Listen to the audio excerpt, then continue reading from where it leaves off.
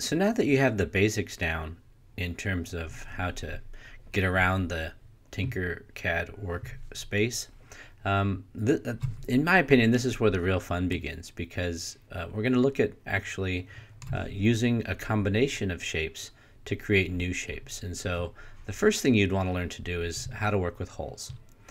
Right here are some two basic hole shapes, both the cube and the cylinder. And so I'm going to just bring these up here for a second. And what I want to do is show you how they work. What I want to do, let's take, for example, this shape here, and let's make it bigger.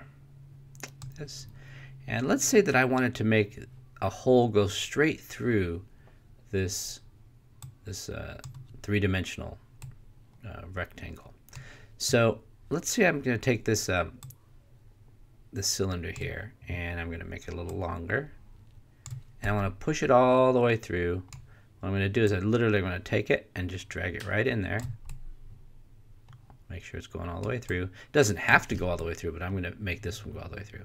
And I'm going to raise it up a little bit. So I'm going to look for my cone, and I'm going to bring it up a bit. And now this hole is going to go through like that. Now, currently, I just have a solid object and a hole object together. In fact, speaking of which, if I were to select them both and go to align, I could at this point align, let's see, I want to align their centers this way, and I want to align their centers horizontally. And now I got an exact alignment of what I want. So there's a great use of my alignment tool. But in order to actually make it a hole, or to confirm the presence of a hole, what I have to do is I have to select them both, and over here on the right hand side you'll see that the group icon now becomes available. Again, it's not available if I'm only selecting one object, but two or more, it now gives me the ability to group. So the minute I group these, click on that, and you'll see now that a hole was actually made.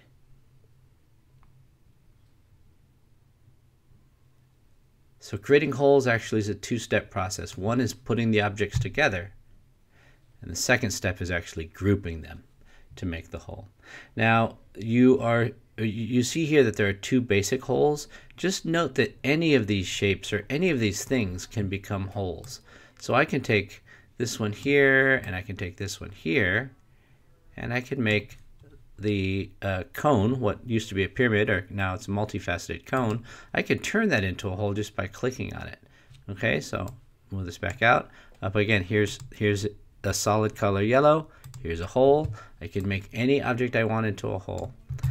And once again, if I group them together and then hit group, I actually have created a hole. So this is really opening up an amazing array of possibilities for you in terms of the objects you create. I mean, right now, just there, I created what almost looks like a shoe or a canoe or something that could become part of another object. So at this point, with just knowing how to use the different shapes and turning some into holes and resizing and reshaping them, you can create some pretty amazing stuff.